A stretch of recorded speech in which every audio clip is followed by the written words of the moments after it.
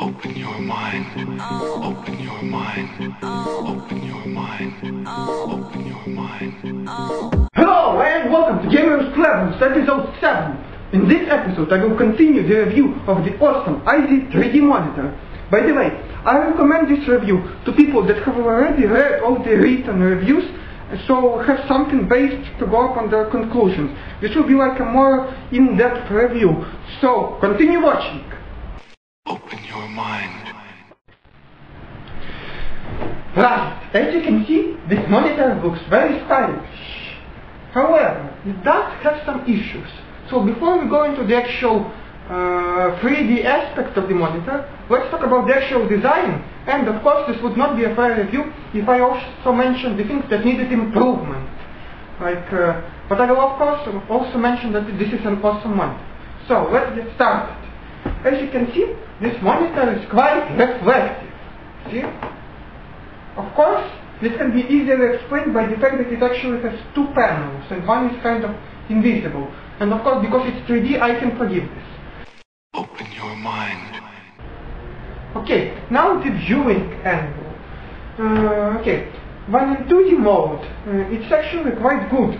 You can view it from the sides, from the bottom, there is no problem. Just when you view it from the top, from the very high top, then there is a slight problem with the colors, but no, it actually gets quite bright, but few people actually play a game like this. So in that case it's okay actually.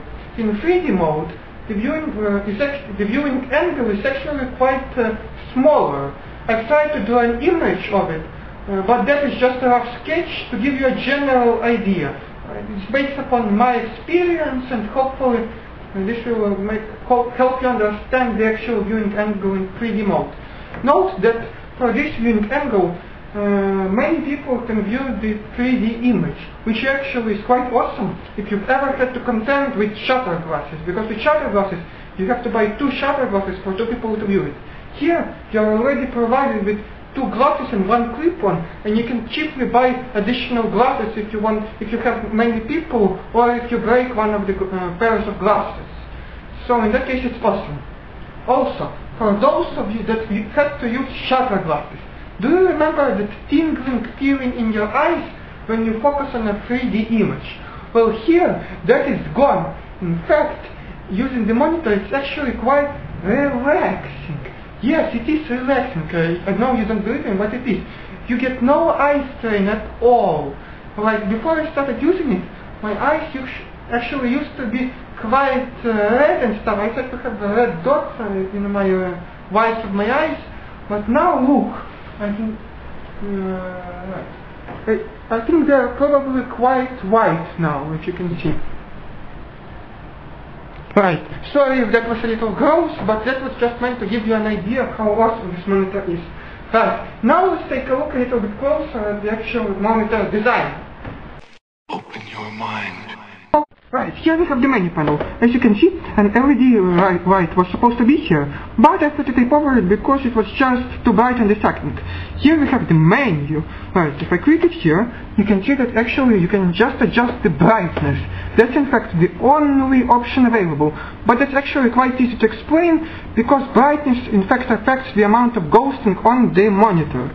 That is the only option. And here we have the auto button, and that button is basically used if you have a VGA connection to the second output of your video card. I don't have it, so I've never had to use it. And here we have the iz3d logo, which instantly shows that it's an awesome monitor. And here we have the actual monitor image in 3D mode. Right, and now I will attempt to show you how the ghosting looks like from the glasses. This of course will be, I don't know what this will achieve, but hopefully you can see. Here we have like one image, and here we have the second one. I hope this didn't scare you. The actual 3D image actually looks quite cool. I have to tell you that it looks very nice.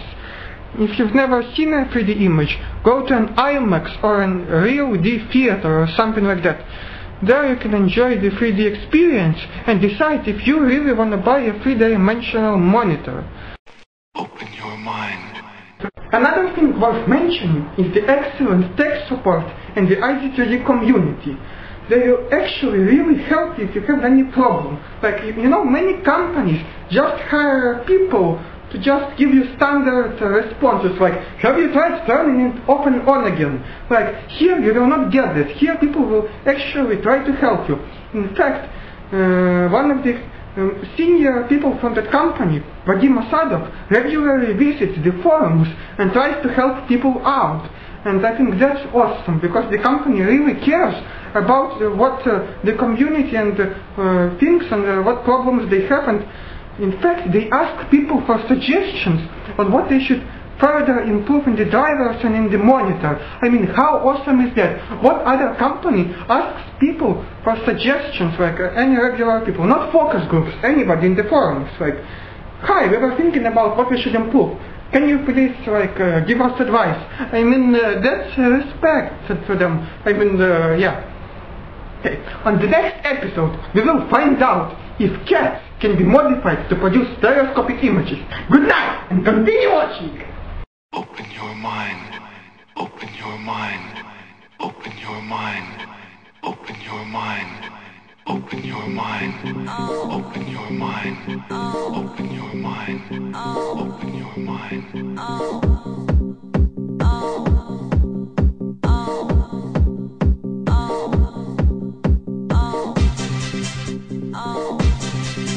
Oh